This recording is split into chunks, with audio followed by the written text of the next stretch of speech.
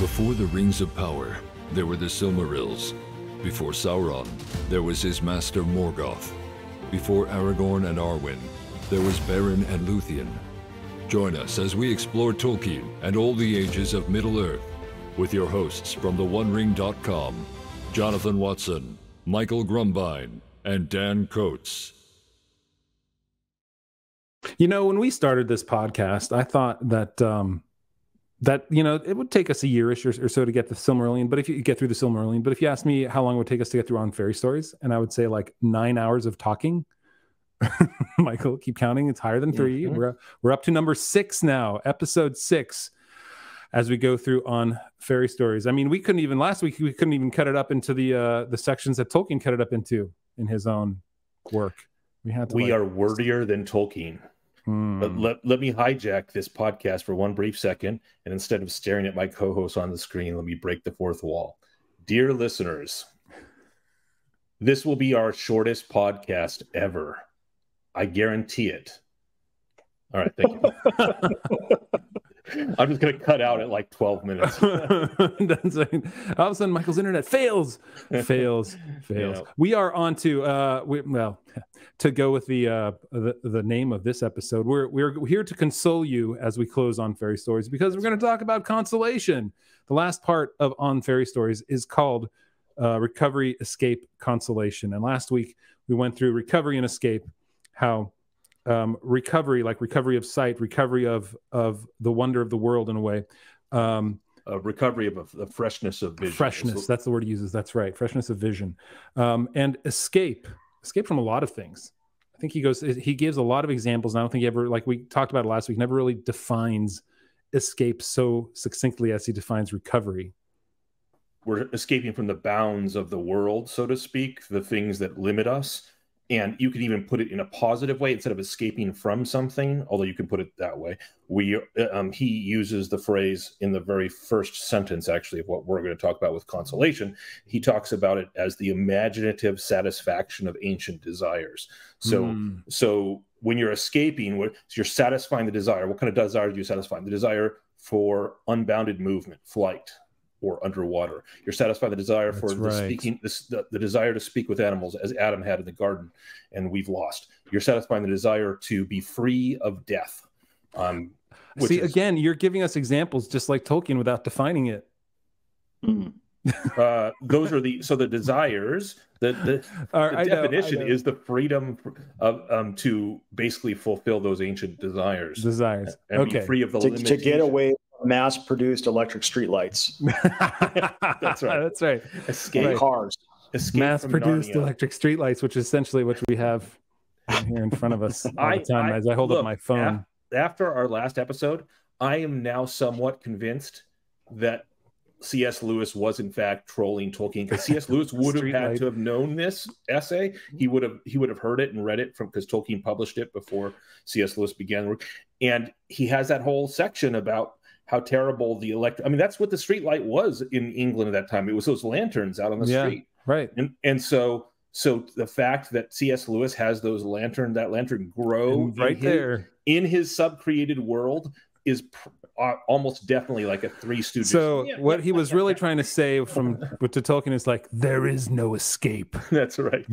You're stuck here the street. It's like, what about Bob? The street lamps will follow you. You don't understand. All right, so there's recovery and escape. We're on to consolation, and guys, this might I don't know, Michael, the shortest one ever. I don't know, but hey, if it is short, you'll be able to get an even longer one if you become a member at theonering.com/member and get our extended podcast. $4 a month. First month's free. Can you believe it, guys? Even during these times of economic trial and Bidenomics and amazing, horrible disasters in Southern California, like a hurricane coming in, washing everything away and blowing never mind. And Dan lives in Southern California, and there was I am a survivor. I made it through. That's right. Did you mark yourself as okay in Facebook and do that whole thing too? Mark myself as safe. Yeah, I did. Yeah. Yeah, nothing happened. But it is funny how people came out of the woodwork and were like, "Are you guys okay? Are you guys okay?" Yeah, it rained for a few hours. That was kind of it. That was it. They still get. We can predict the climate, but you can't predict the weather 10 hours from now. That's pretty much where we are. Anyway, so if you want to hear these alleyway conversations that don't have anything to do with the major thoroughfare we're actually talking about, you can get to our extended podcast by going to theonerecon.com/member, become a member, and get part of our get access to our Discord chat, where you can ask us questions. And we've got a really interesting question this week from Harrison. He's asking about, so since we talked about fantasy and we talked about how the artifact of Middle Earth, like the creation of Middle Earth in a physical form, meaning like a painting or a movie or TV show, like it affects our vision of Middle Earth. It affects that true creator to what do we call the subcreative part of Middle Earth, where it's just you imbue it within your head, right? You experience it completely as your own subcreation. Should we even buy books or look at pictures by artists like Nasmith and Howe and Lee and all the other ones that are out there? I mean, most of the art that's done now is essentially riffing off of Peter Jackson anyway.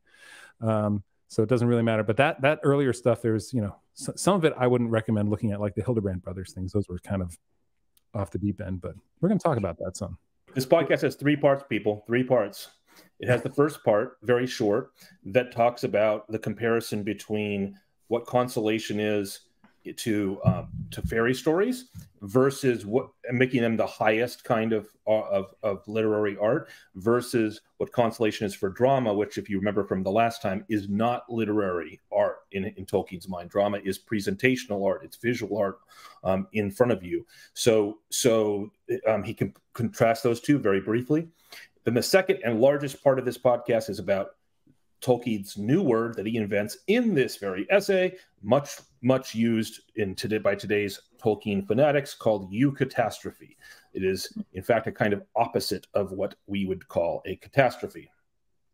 And we'll go into that. And then the last part is his digression in the epilogue into that truth and joy which fairy stories can give us a gleam and glimpse into, which he believes in the real world is borne out. And this is where he leans very heavily into his Christian roots, borne out in a different way under a different and greater story, which encompasses, it's the greatest fairy story and a whole bunch of other kinds of stories all at once, which is the gospel. And so anyway, those are the 3 parts. So to the first part, fairy stories, what makes Consolation different? It's not enough, says Tolkien, to just have the escape from all the limitations that we have. In other words, that escape into, as we mentioned earlier, the imaginative satisfaction of ancient desires. So the imaginative escape from death, the imaginative escape from the bounds of walkings, the imaginative escape from the limitations and mute communication between us and animals, and a whole bunch of other limitations. Not enough. Consolation is something more. And it is, he says, quote, far more important is the consolation of the happy ending. Almost, I would venture to assert that all complete fairy stories must have it. Okay, so what is the highest function? It is of the fairy story. He says, since we do not appear to possess a word that expresses this opposite, I will call it Eucatastrophe. And I'm sorry, I missed the opposite. So the opposite is what the Tolkien says. At least I would say that tragedy is the true form of drama, its highest function. But the opposite is true of fairy story. So we have the juxtaposition between tragedy as the highest form of drama and fairy story as the highest form of the literary tale.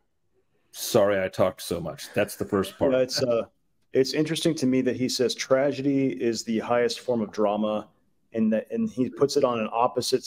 There's a spectrum. He says on the opposite end of that is fairy story, and he comes up with Eucatastrophe. The opposite isn't just telling a story where nothing but happy things happen. It's got to have a turn. It's got to have things are going bad, and then there's a sudden turn. I thought that was a really interesting perspective. Yes, and that's why it'd be true to say that it is not enough that you just have the happy ending for a fairy story, like they all lived happily ever after. That's not enough. That's not the ending of the true fairy story. In fact, if we recall Tolkien's greatest fairy story, which is The Lord of the Rings, you will notice that it is not that all live happily ever after. Some live happily ever after, but many do not. Frodo does not, due to his wound. Bilbo does not, because of the mark. They do go to the happiest place in Arda, but the implication is that there's this wound that doesn't heal. There's a sadness in them that doesn't go away. The elves, although they have triumphed with the men and the hobbits and the dwarves, they've triumphed against Sauron. They're not happily ever after. In their triumph, their world has been, their magic has been, the enchantment that they have over the earth has been broken, and they begin to fade, and so they have to leave as well. So there's a sadness and that Tolkien bakes in. So it's not happily ever after. So let me ask a question. Eucatastrophe. So does, by saying the consolation of fairy stories, the joy of the happy ending, to me that doesn't imply happily ever after necessarily. Right. It means the ending has a, as he says, it has the joyous turn. So it's not. Go ahead, Dan. Well, I was going to say it's not necessarily happily ever after for everybody, but I think he does write in this essay where he talks about it, how eucatastrophe doesn't deny that there's bad things that happen, and what does he call them? Just regular catastrophes or discatastrophe. But it denies, despite all the evidence that your eyes see, the universal final defeat. That it's going to be, at the end, everything will be tossed over and we'll all be lost. So I think he's saying eucatastrophe tells a story where there's a sudden turn that gives you a glimpse that, in the end, evil doesn't fully and finally win. That's exactly right. So we could talk a bit more about this eucatastrophe. He says he puts it a bunch of different ways in a couple of paragraphs. I like the one where he says, "It is a sudden and miraculous grace, never to be counted on to recur." So this is this joyous turn. Now, the moment of eucatastrophe in The Lord of the Rings, what would you guys say it is? What's the sudden and joyous turn when all seems lost? And then there's the joyous turn and the salvation of Middle Earth, anyway. Are we saying there can be only one? Oh, no. I mean, but I think there's one primary one in The Lord of the Rings. But I'm interested to hear what you guys think.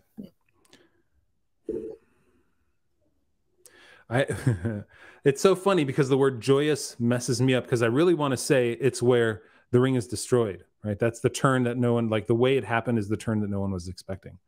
But is it joyous?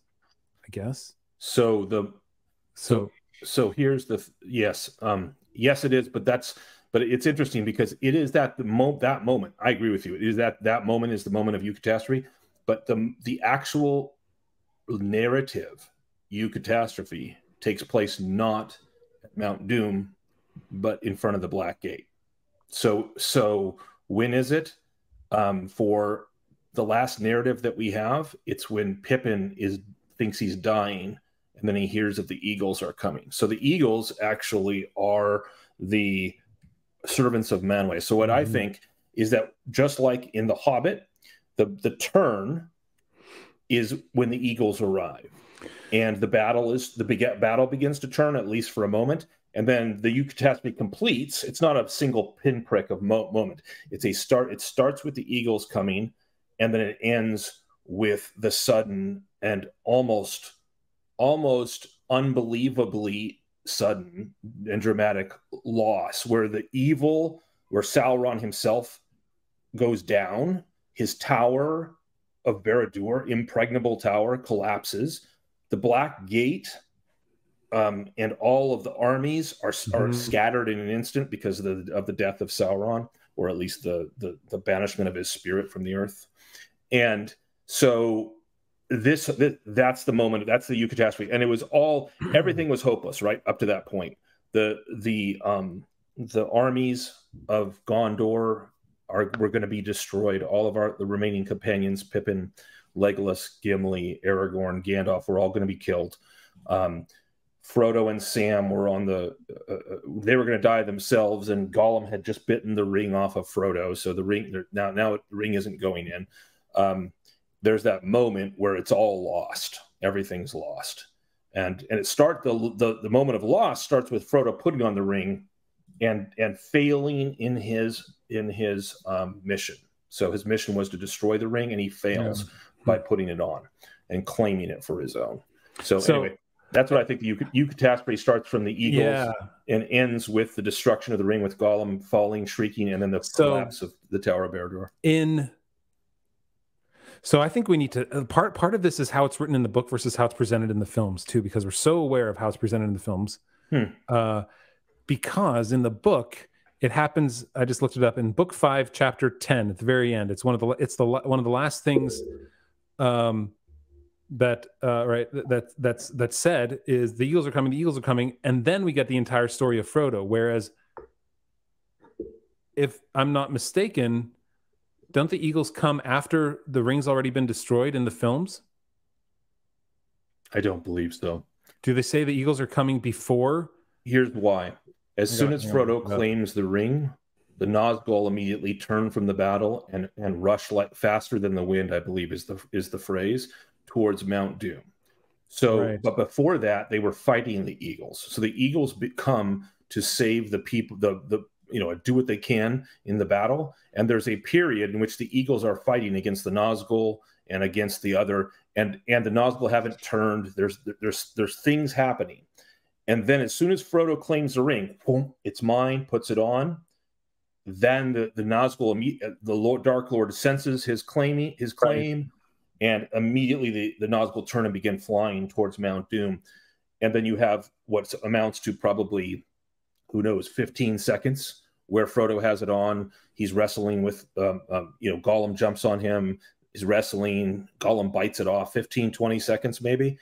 And then Gollum has the ring and dances around. So maybe a total of 30 seconds, definitely less than a minute, where between the Nazgul turning and flying and then Gollum falling shrieking. And as soon as Gollum falls shrieking into Mount Doom, and then that starts the almost instantaneous cascade of the collapse of the Tower of Barad-dûr and the defeat of Sauron in an instant.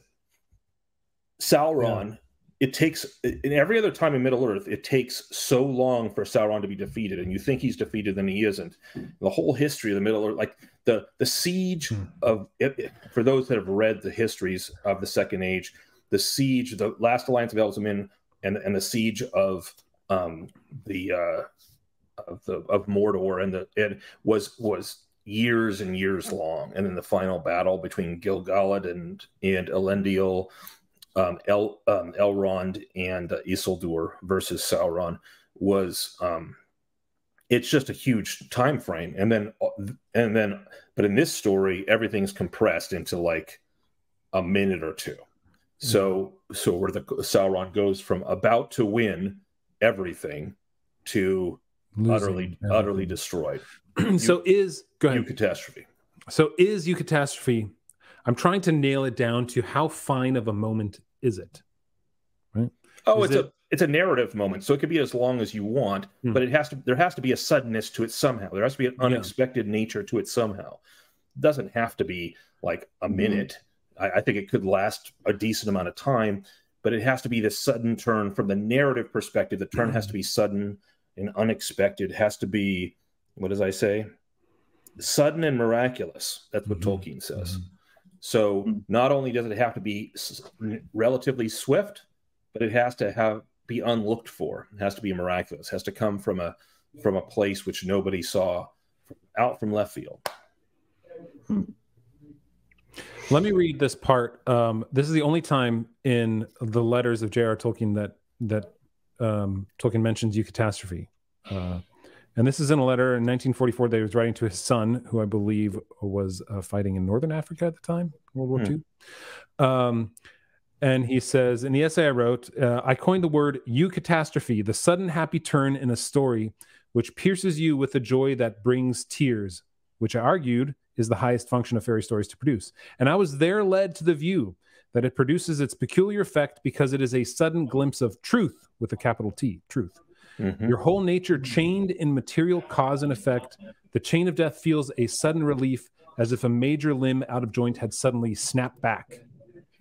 I like that. Your whole nature chained in material cause and effect, the chain of death feels a sudden relief, as if a major limb out of joint had suddenly snapped back. Yeah, that gives the visceral. That gives the visceral nature of it, and also the close connection between tears and joy, because he calls it in this essay.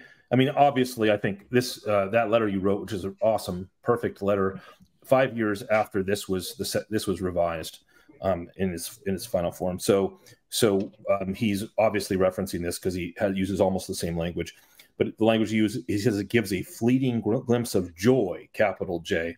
Now, let's combine that with what you just said, Jonathan. I would just like to point out to our listeners that this is a combination from philosophy. So the whole point of the seeking after truth, which is what philosophy is to seek the good, the true, the beautiful. So, but the magic in philosophy is that those three things, the good, the true, and the beautiful, are actually all the same thing. They are reality under different aspects. So the true that you just read, Jonathan, is reality understood by the mind. The good is reality in its purest form, desired by an intellect, by somebody, an agent.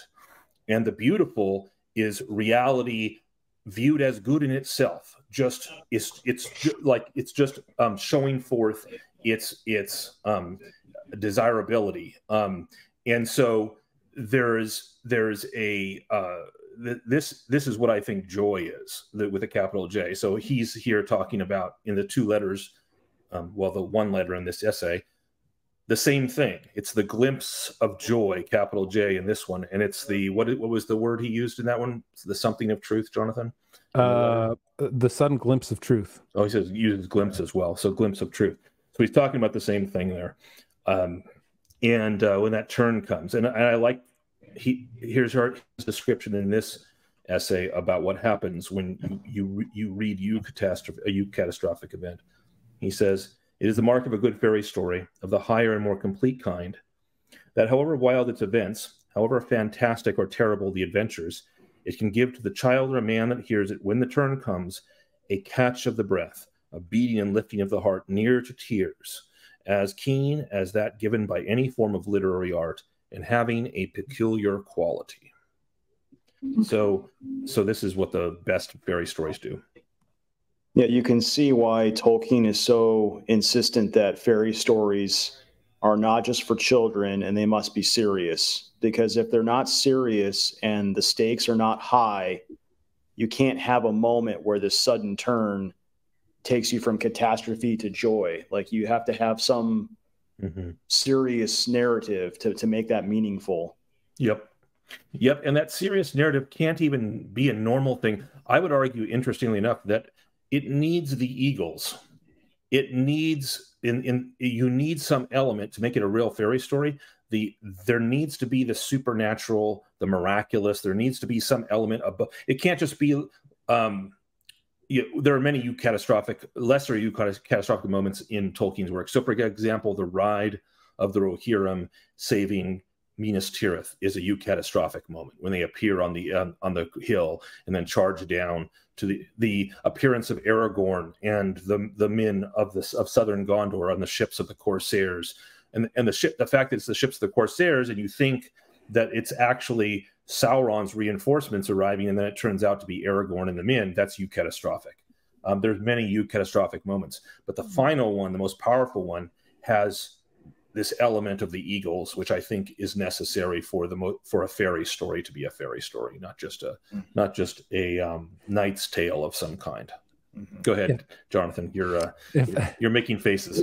If I were to play devil's advocate here, people would say that's not eucatastrophe, that's deus ex machina. That's just the author coming in and saying, yeah, I'm gonna throw my hand in here and solve the problem that was incredibly difficult for me to solve. I think that's what we'd hear from other people who are reading this, who are like, I don't know about that. Okay, so good. That's a good challenge. Where it fails, and where neither the Rohirrim nor Aragorn on the ships, the Corsairs, nor the eagles coming are deus ex machina, is that the deus ex machina comes from the need for an author to write himself out of a bind that he's in, right, through a cheap literary trick or a quick fix. So it might have the shallow appearance of similarity with Eucatastrophe in that sort of swiftness of Eucatastrophe, which takes place, there's a turn in an instant. But if you look at the way Tolkien uses Eucatastrophe, he has built the eucatastrophic solution in every case. There's been tremendous, he's earned the ride of the Rohirrim through their long marches across Rohan trying to get to Minas Tirith. He's earned Aragorn and the men of the southern Gondor coming out of the ships with the paths of the dead and all of the terrible journey. Even the eagles coming is earned because, if you remember, and Tolkien sets the example back in The Hobbit, when all peoples throw everything they have against an evil which looks overwhelming and which is starting to win, then there's no deus ex machina. Then the stewards of the earth, namely the Valar, step in to aid them. That's not a deus ex machina. That's not an invented twist. It's just Tolkien. That's the rules. That's the way Tolkien built his world.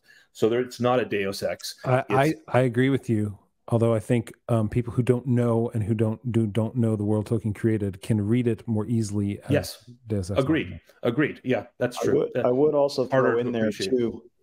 I would also throw in there that he even writes that this eucatastrophe, this idea of a sudden turn, where maybe someone would read it on a shallow level and say, "Oh, it's just you just made up a bind and then wrote yourself out of it." He does say like it reflects a glory backwards. So for Tolkien, his idea is that the actions of all these characters are meaningful in the event that there is Eru behind it all. And he's woven this whole story that we've already had, like in reading the Silmarillion, we had the song of the Ainur, and everything's been sung. Everything that'll happen is going to take place. And I think for Tolkien, this idea of the sovereignty of God, the predestination, if you want to put it that way, but just the idea that these things that are taking place in the narrative, it reflects a glory backwards because it's reflecting a plan of the creator who wove it all into being and started this process. So I think that also is a part of this too, that it's not just, oh, I'm going to make this impossible situation and oh, here's the solution. I think he's writing this impossible situation so that he can show how from the very beginning it was leading to this moment. Yeah. Oh, Michael, you are muted. Yet the slow build that is indeed necessary, and Tolkien does the slowest of builds for those that have read the Silmarillion. There is in Manwë a desire to protect. He is the High King of the Earth, given the charge of protecting it. The only reason that Gandalf is there in the first place is because he was sent by the Valar, by Manwë, and then Manwë, the eagles are Manwë's left hand that he's always using to learn and to intervene when necessary in Middle Earth. So this is not a Deus Ex. This is a long and slow earn by Tolkien. But I agree, Jonathan, you're right that some people will miss it in that regard. I don't actually think Tolkien would be too worried if people were like, that's Deus Ex Machina. He would just sort of pat him on the head and say, read a little bit more, and you'll learn the distinction between a real Deus Ex and a sudden turn, which is earned. So why didn't the Eagles just bring Frodo and Sam straight to Mount Doom? I was hoping you weren't going to say that, and my hope was dashed. We're not talking about that now. That's beat over. You know what's funny about that? I have a new answer for that as of this moment that I never had up to this point. Why didn't the Eagles do that? Because they didn't need to. Because the path that was laid out, that Iluvatar guided along the way, that they helped with, was the one that occurred, and there was going to be a Eucatastrophe, and so it was, and it only comes through suffering. Which is one of the other lessons that Tolkien always wants to point out with regard to the sadness of the earth. There's great beauty and there's great sadness on the earth, and you got to have the great sadness as well. So no, you can't have the sudden joyous turn unless there is a sadness that is building or that's descending on you. Right. If it all ends up looking like a video game, or it's like some 12-year-old like click Eagles, click Mount Doom, fly. Yeah. And there's nothing earned there. It's Click Eagles, click Mount Doom, fly. It's a text adventure from 1980. Return to Zork. I mean, Return to Mordor. You can tell my age. I'm showing my age on it. But yeah. Nope. You first, Dan. Oh man, I was just going to move us forward a little bit, but you can do that. Okay. Well, no, I was going to ask to tie up Eucatastrophe. Why? Because we go into fairy story, right? And fairy story, Tolkien believes, is uniquely suited to convey consolation and Eucatastrophe, right? And escape, right? It's uniquely suited. So why is it uniquely suited from all other stories to convey Eucatastrophe? And as a follow-up question, can non-fantasy stories also convey the sudden joyous turn with the same effect? I'll answer the second one first. I think Tolkien would say yes, they can use Eucatastrophe in a non-fairy stories. And the reason I say he would say they can is because the sentence that I read before, which says, when the turn comes, blah, blah, blah, as keen as given by any form of literary art and having a peculiar quality. So in other words, he's saying fairy stories can have that turn as keen as as that given by any form of literary art, which means he's implying other forms of literary art can also use that turn. But in fairy stories, it has a peculiar quality. I don't know. He doesn't say what he means by peculiar, but I think it's a peculiarly poignant quality because, and here's my guess. My guess is fairy stories, what makes them different from other literature, even fiction of sort of the generic medieval type or ancient fiction, is that they have that element of wonder in the other. They have that world, that other world that they reference, which is the middle world. If we take ourselves back to the beginning of his essay, the middle world between the real world and the angelic world, between the true divine and the mundane, there's a middle road, which is the road to fairy, which has a magic about it, but it isn't wholly divorced from our physical world. It has rules, just like our physical world has, and it has its own rules. So fairy stories, I think, are a kind of middle ground, and so they can lead the mind to a place which is beyond this earth without smashing it headlong into the realm of the supernatural and theology. That's my opinion. Yeah, I think for us to have consolation, we're not going to find it in science fiction. We're not going to find it in things that are secular or scientific. We're not going to find it in the material world. Right. I think because we are spiritual beings and we live in a physical world, but for us to be consoled or comforted, I think we have to even look outside this world to receive that help and that comfort that we need. And I think you're right that fairy tales are kind of like this looking into this other realm, this other world where magic is real, that magical things do happen. And it's kind of like a halfway into the true other world, the true spiritual realm. And on a quick side note, from what you just said, I've been thinking a lot since we've read this essay about science fiction. And I would say that there is actually a genre or certain instances, I'll call that, certain instances of science fiction which actually would move into the realm of the fairy story. But they're the ones that, to use your language, Dan, which I think you're spot on about, they're the ones in which the science fiction doesn't revolve around the increased or aggregation of further and further technologies. But when there are some kinds of science fiction where when you go visit another world, when people go travel to another world, there's a spiritual thing happening, a mystical thing, a kind of magic that happens there that speaks to the need, the human need to talk about the spiritual and the deep and the thing that is beyond the physical. And if it's that kind of science fiction, which is almost has magic in it, then it can approach a fairy story. I think I've read some science fiction that's a little like that.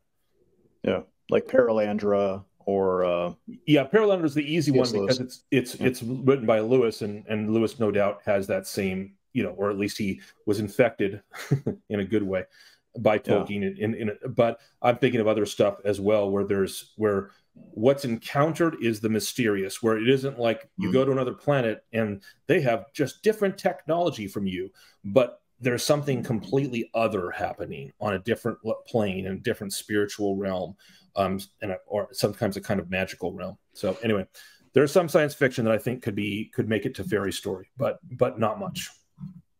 Yeah, I was peculiar is the word he uses. Actually, I just looked it up 6 times in this essay. Ooh, nice. So he says fairy stories also offer in a peculiar degree or mode fantasy, recovery, escape, consolation. He said that it's a mark of a good fairy story and the blah blah blah. Right? As you said, right? It's as keen as any. Okay, so it can give to a child or man that hears it when the turn comes a catch of the breath, a beat, and lifting of the heart, near to tears, as keen as that given by any form of literary art, and having a peculiar quality, right? And then he says, let me get to it right here. Probably every writer making a secondary world of fantasy, every sub-creator wishes in some measure to be a real maker, or hopes that he is drawing on reality, hopes that the peculiar quality of the secondary world are derived from reality or flowing into it. And then he writes, the peculiar quality of the joy in successful fantasy can thus be explained as a sudden glimpse of the underlying reality or truth. And then he writes, they, being the Gospels or the stories of the Gospels, contain many marvels, that's a hard word to say, peculiarly artistic, beautiful. Is it a peculiarly difficult word to say? Man. And then the last time he says it is not difficult to imagine the peculiar excitement and joy that one would feel if any specially beautiful fairy story were found to be primarily true. Its narrative to be history without thereby necessarily losing the mythical or allegorical significance that it possessed. So he uses that word peculiar a lot to try and describe that feeling. And I think if I had to put my finger on it, it's that the peculiarity of fairy story is that it is a world, and you kind of said about this too, Dan, is that, and Michael too, of course, but Dan more recently, it's a world that is not shackled by the rules that we've made for ourselves in this world, that we that remind us of where we are and how we're stuck here, right? And how death is here around us and how pain is here around us. It is a peculiar world because we're experiencing things that we wouldn't be able to experience if we were constantly reminded of what it is of this world. They're the glimpses, right? Those the glimpses of truth with a capital T that come through, and they come through brighter and stronger in a world that hasn't been, even like going back to like Paralandra, hasn't been ruined by the disaster of the world around us. I don't know. Maybe does that make sense? Is it the peculiar thing, right? That you don't get that. Like, and if I were to go back last week where we talked about music and things like that, that is harder to do with music. So maybe I'm changing my tune on that a little bit too. But yeah, very good. The father in me approves. Yeah. He also calls it the fleeting glimpse of joy beyond the walls of the world, poignant as grief. Right. So he even says it's beyond the walls of the world. So can you get like a fleeting glimpse of joy from a painting, from a piece of music, from a mystery? Like, can you get that as peculiarity? I've had that experience I love Tolkien, and I get that experience from Tolkien.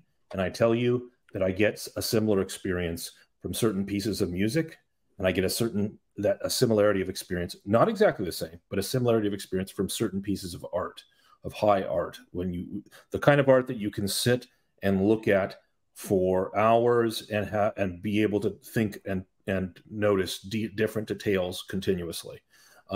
It's art that draws your mind into a different place. and it has at the edges of it a kind of joy. In the end, I find fairy stories superior to that, to art in that regard. Music is somewhat other of an experience, so I don't, but it does share that hinting, that glimpse of joy. So to finish this off, this carries us right to our last section of the book, which is the epilogue. And in the epilogue, here's a sentence that probably is close to his central theme. He says here, in the Eucatastrophe, we see a brief vision that the answer to the question, is it true, that we ask, that the answer may be greater. It may be a far-off gleam or an echo of evangelium in the real world. The use of this word gives a hint of my epilogue. It is a serious and dangerous matter. And he goes down and says, I would venture to say that approaching the Christian story, that's capital C, capital S, from this direction, it has long been my feeling, a joyous feeling. The God redeemed the corrupt making creatures, we are making creatures, men, in a way fitting to this aspect as to others of their strange nature. The Gospels contains a fairy story, or a story of a larger kind, which embraces all the essence of fairy stories. And then he goes on to talk more about the Gospels. But basically, that more importantly, and this is really interesting, when you ask the question of fairy stories, is it true? His first answer would be no. No, it's not about truth in this regard. But if you do it really well, then yes, it can be about the glimpse, that final glimpse of real truth with a capital T, real joy with a capital J, that core truth and joy, which is found in its truest form in the Gospels, but is in fairy stories and glimpses. He speaks to this directly in that same letter that he wrote to Christopher Tolkien again. And so let me read that. He says, of course, I do not mean that the Gospels tell what is only a fairy story, but I do mean very strongly that they do tell a fairy story, the greatest. Man, the storyteller, would have to be redeemed in a manner consonant with his nature by a moving story. But since the author, if it is the supreme artist, with a capital A, and the author of reality, this one was also made to be, with a capital B, to be true on the primary plane, so that in the primary miracle, the resurrection, and the lesser Christian miracles too, though less, you have not only that sudden glimpse of the truth behind the apparent ananke of our world, which I think means inevitability of our world. And I don't know the meaning of that word. Yeah, but a glimpse that is actually a ray of light through the very chinks of the universe about us. And it's that those, like the glimpse, those rays of light that of what what he would say is the greatest fairy story. That's what these smaller fairy stories, essentially the truth is that's what they hint at. That's what Eucatastrophe hints at, is the greatest Eucatastrophe in that's possible in this world. I love the way that he finishes this essay, because of the modern time in which we live, everyone's trying to separate the art from the artist and make Lord of the Rings whatever they want it to mean, make Middle Earth whatever they want it to mean.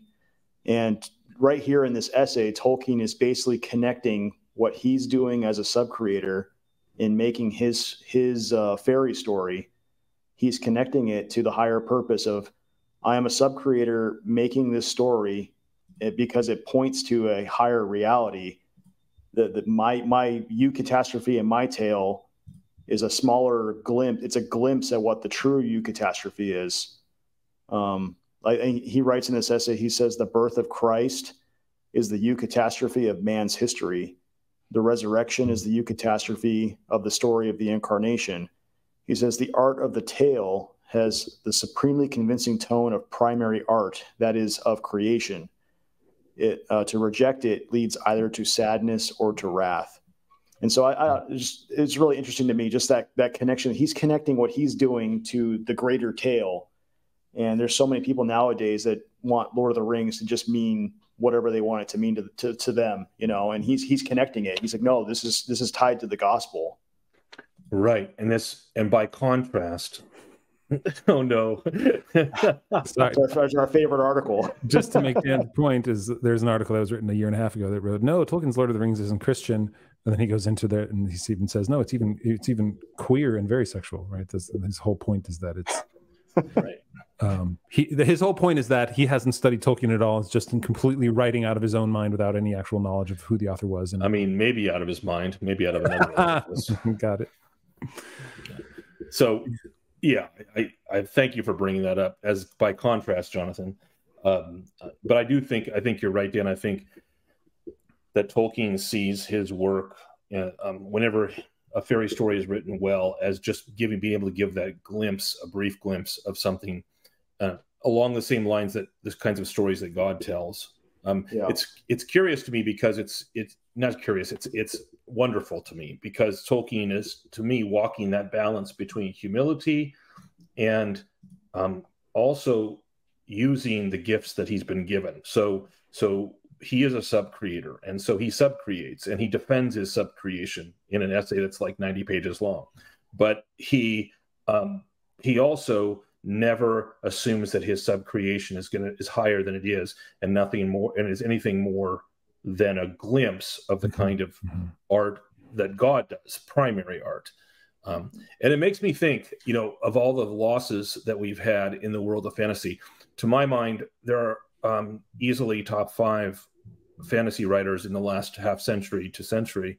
Was George R.R. Martin, but his entire art is bent towards a darkness and a nihilism, which is the opposite of the story that God tells. There is no redemption. There is nothing. He has tremendous talent. This man, George R.R. Martin, has unbelievable talent. Writes incredible characters, has a very fertile mind in terms of his imagination and everything. But all his story does is drag you into darkness and into the nihilism.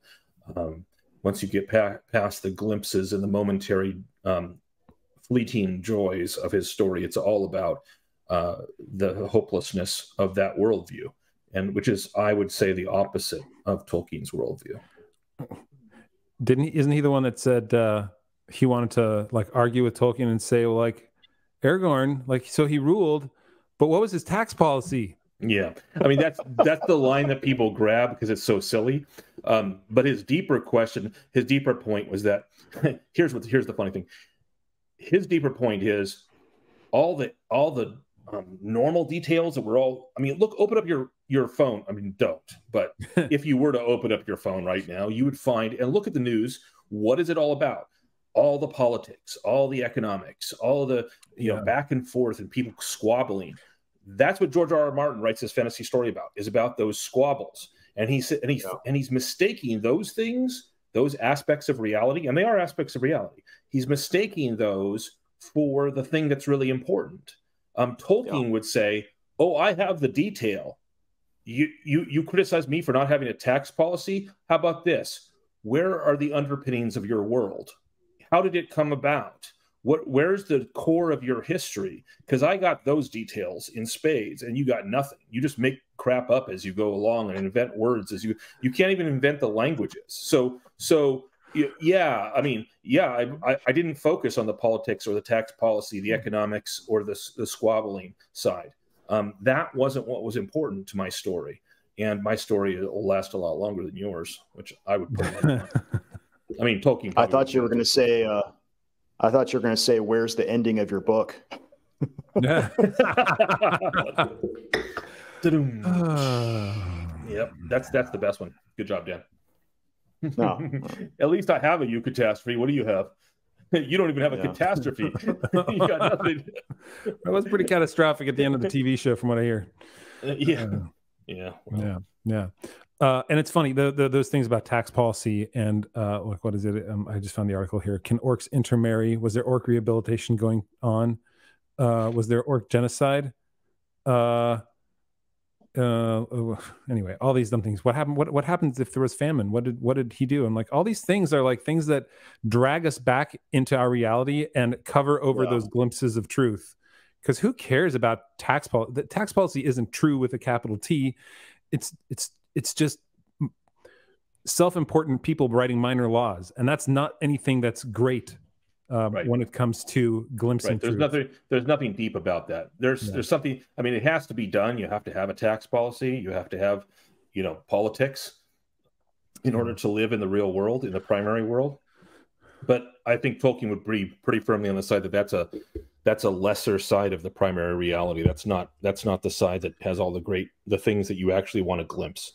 Nobody's like, man, let me pick up a good story about tax policy. Let me find a good novel about, some internal squabbling between. I mean, some people do, I guess. They like somebody's feeding all the daytime soaps back when I was a kid and all the reality TV shows of today. But it's definitely a lower and meaner, in the old term version of the word meaner desire. It isn't the higher thing. Yeah. And I think that goes back to our discussion earlier about different types of fantasy and how that's not a fairy tale.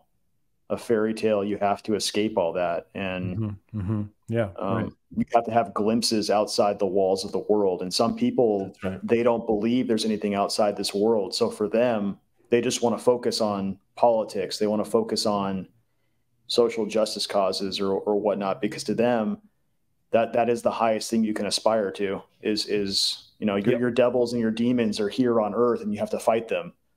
Yeah, but that's a poverty of vision. That's a poverty, a paucity of imagination. That's just a lack right there. That isn't correct. That's not something better. Correct.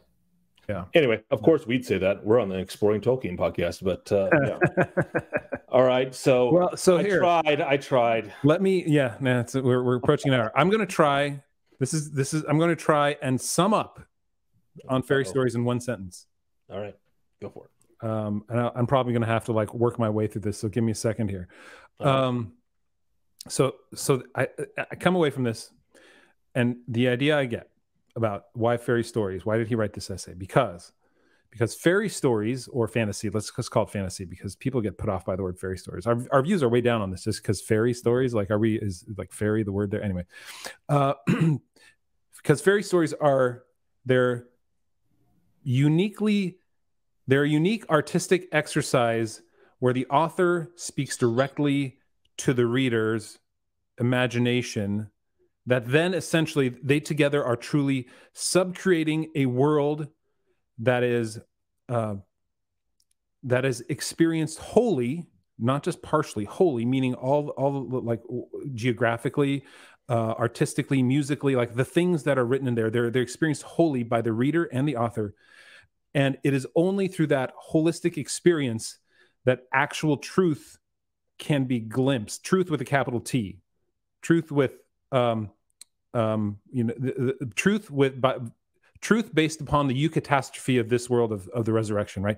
Those massive glimpses of truth where joy and sorrow are mingled together, and the tears of joy and sorrow are so hard and deep that this is not one sentence anymore, guys. I'm so sorry. But anyway, so the idea that fairy story is a unique artistic exercise where the author speaks directly into the imagination of the reader to subcreate a holistic new world wherein glimpses of eternal truth can be felt more acutely than in any other earthbound realm. I don't know. Does that sound good? Yes, I would add the word magical in front of your world. So that the writer speaks this secondary world into the mind of the reader, but it's a magical world. You have to have that element of enchantment in it. Thus the word fantasy or fairy correct. In front of it. Yes, correct. That was pretty good, Jonathan. Well done. Thanks. You almost got it. A-. Oh man, we spent 6 weeks on this, and A-. Great, guys. Thanks. Well, it was good. It's good. We gave it the old college try. So we're going to get into our members podcast, guys. But if you've stuck with us the whole way, hey, go into your podcast app of choice and leave us a review. We'd love that. That'd be great. Appreciate that. And of course, as usual, guys, you can become a member if you want to get us. If you don't want to descend into the madness of a week earlier without us, because I know you want to hear our voices for another 20 minutes. Become a member. Go to thewondery.com/member, and you can listen to us talk about what other stories are eucatastrophic. Can we find a modern eucatastrophic story that is on par with what Tolkien would define as a true fairy story subcreation? Also, should we stop looking at Lord of the Rings art? That's right. Yes, what we said with Harrison. Like, are we going? Does Lord of the Rings art ruin Lord of the Rings for us? And should we just abandon? Should we become like the Amish in Middle Earth? No, wait, the Amish readers. I don't know what you call that. I'm trying to do that. the Luddites, yeah, Luddites, Mennonites. Anyway, all right, guys, we're gonna jump into our extended podcast, and I hope you join us there. See you later. Yep. All right. Goodbye, freeloaders.